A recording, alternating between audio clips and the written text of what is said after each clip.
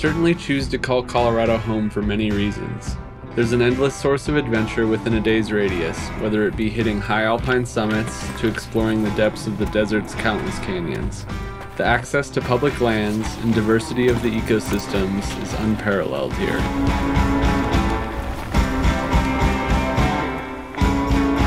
Solo trips are a time to slow down, if only for a bit, and reflect.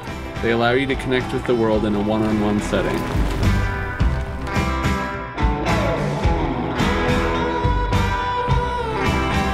Today my adventure begins on the shores of the Colorado. About to pack up the boat, pack away the bike, get floating. Should be sweet.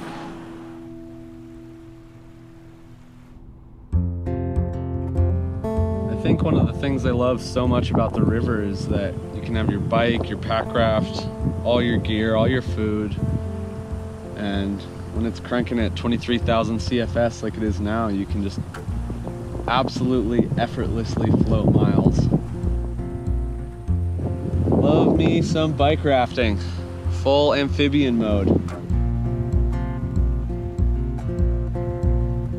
I think it's important to remember that not all adventures need to be massive and gnarly. You know, it's these 2 to 3 day ones are almost more rejuvenating than the big ones, and the fact that this is on our public lands close to home makes it even more special in a way. Big day on the river today, covering some good ground, and finally decided to hike up to the rim here, claim myself the ultimate slick rock campsite.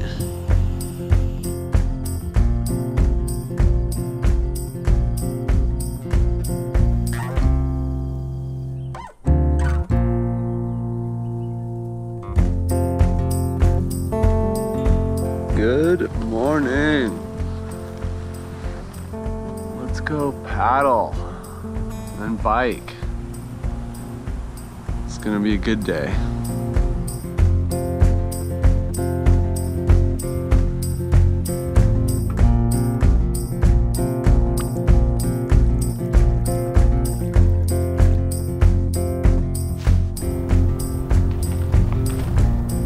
Biking the Cocopelli Trail back to Fruta.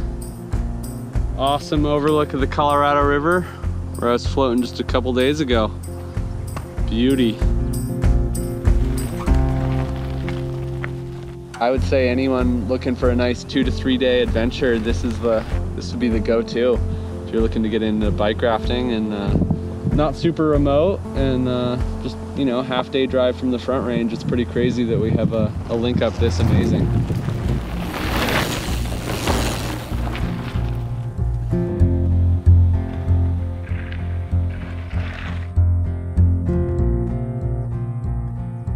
It's incredible to explore the far corners of the world, but most important to know your own backyard well.